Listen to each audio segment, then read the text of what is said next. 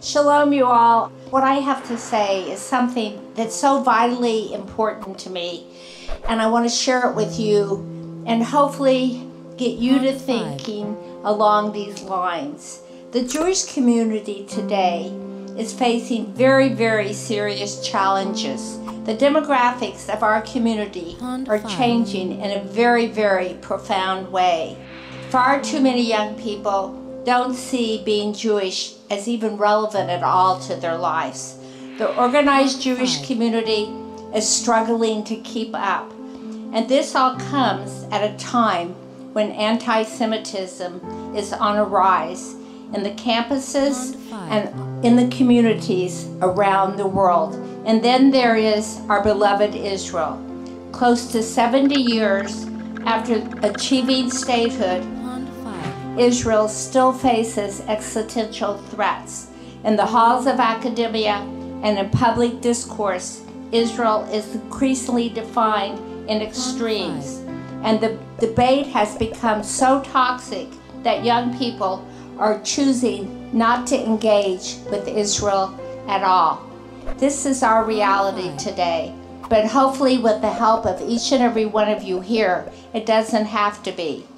I believe that our greatest challenges help raise and bring to the front great leaders who refuse to resign themselves to the status quo, great leaders who are willing to serve as change agents at the local, the regional, and the global level, great leaders who see challenging moments as an opportunity to build positive moments.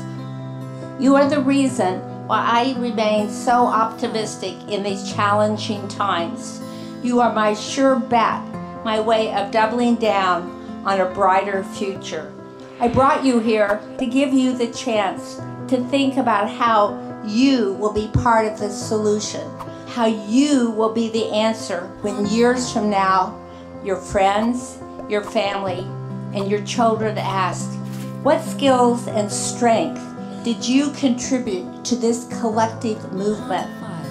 What impact did this movement have on the trajectory of the Jewish people and of Israel?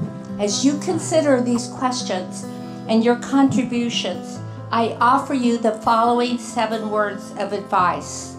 Dream big, take risks, make it happen. I learned the importance of these 3 lessons from my late husband, Charlie.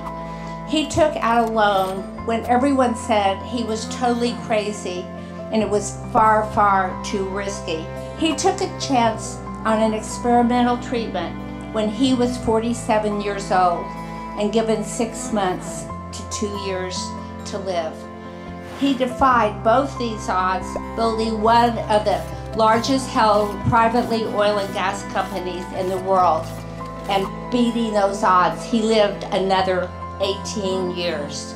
All of us are here today because of Charlie's strength, his courage, and his audacity. So tell me, do you all have that audacity to dream big? What risk will you take to help make these ideas happen?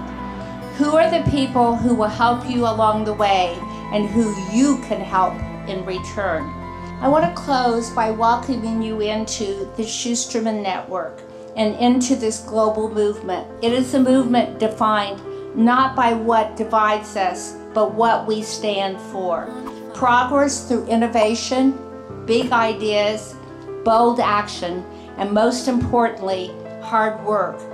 Inclusivity, equality, diversity, a love for the Jewish people and for Israel, and a willingness to listen, learn, share, but most importantly, challenge each other, but understand who you are and be open to helping the person next to you.